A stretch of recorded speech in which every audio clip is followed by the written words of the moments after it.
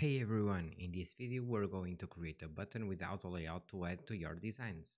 Before we start, give a thumbs up in this video and subscribe to the channel. Let's go! So before we start designing our button, we need to have some components to add close to our text.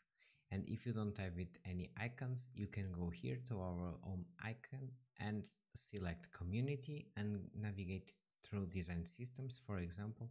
Or if you want, you can directly type untitled and you can select the Jordan Hughes, which is this one that I have already opened, and select any icon that you want for this example. So now going back to our file, I'm here in the page component where I have my components, but I want to work on my design page. So now I can start typing button. Then I will hit Shift A to create the auto layout, and I will align to center. I can add a fill and I can add a stroke. And if I go here now to my assets, I can click and drag to inside the button area this icon. Now to the right side, I will drag the arrow. Okay. So now if I wanted to make it responsive, so that, for example, if I hide this icon, the button will adjust, I can select the frame, create a component, and now we have here in this panel, we have properties, so we can add a Boolean property, which I will call icon left. I can also already create the other property, so icon right, and a text for my button text with the value button.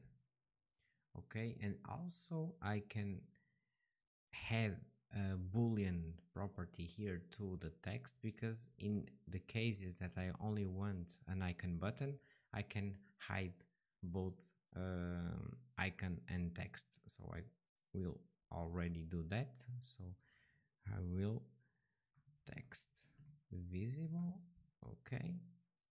All right. So I have the 4 properties created, but in order to this component works, I need to link these properties to the layers.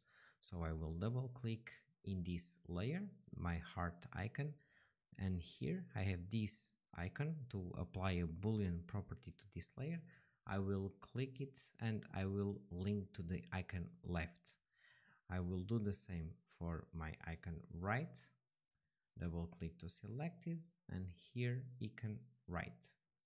Now for my button, I can do 2 things. So here in the content, which is where I type the text for the button, I will link to the button text, the property I created, and also here in the layer I will select the text visible. Okay, so now I have my component created. I will drag it here to an empty place and I will drag the new component created.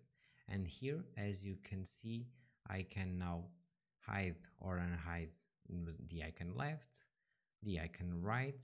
I have it here, the button. I can double click here and type a new text,